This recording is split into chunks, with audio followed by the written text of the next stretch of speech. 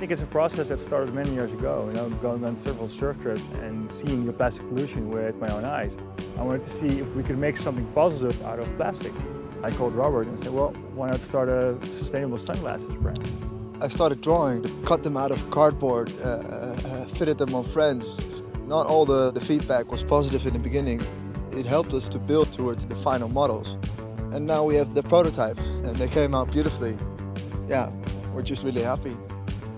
The cool thing about our sunglasses is that it's made out of M49. It's an innovative new plastic made out of renewable resources. The temples have a strong wire core and we use quality 5-barrel hinges and premium size lenses.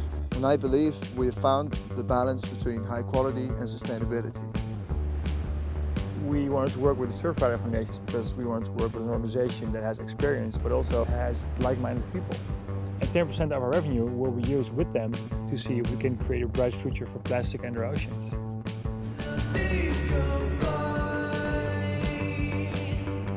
It's been an epic adventure so far, but we need your help.